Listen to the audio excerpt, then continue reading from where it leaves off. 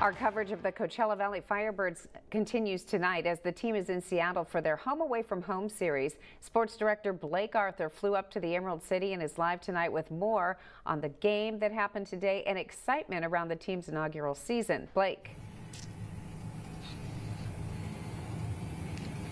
Yeah, Karen, thank you so much. What a joy it is to be here in Seattle, flying up with our assistant news director, Tim Kiley, who's behind the camera, been doing a wonderful job for us all night. And look, we've enjoyed it. You know, we've been having crab and shrimp and oysters and the whole bit. We've really enjoyed our Seattle experience. And yeah, the Firebirds took the ice, their first ever home game, if you will. Of course, their home is the desert, but they had their first home game tonight and lost to the Abbotsford Canucks. We haven't seen this team lose at all this year, but they ended up losing 4-3 tonight. Here's some of those highlights of the game. And, well, it was just great to see live hockey in person. I mean, I tell everybody that live hockey is the best when you see it in person.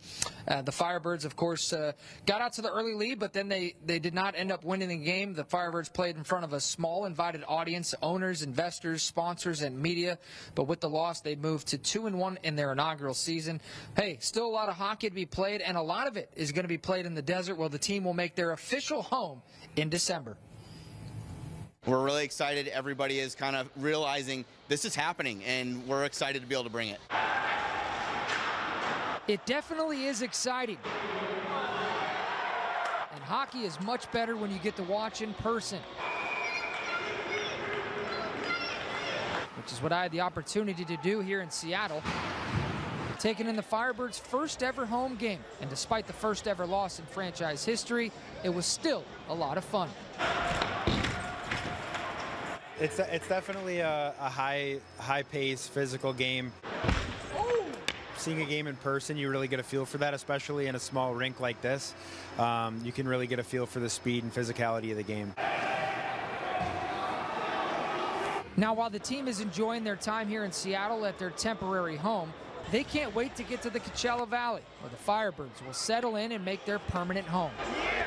We're definitely looking forward to getting down to Coachella Valley and playing in our home rink there, though, for sure. You see the updates every day from Acrisure Arena and how exciting that place is going to be to play in. And to see all the fans there on opening night on December 18th, it's going to be really special.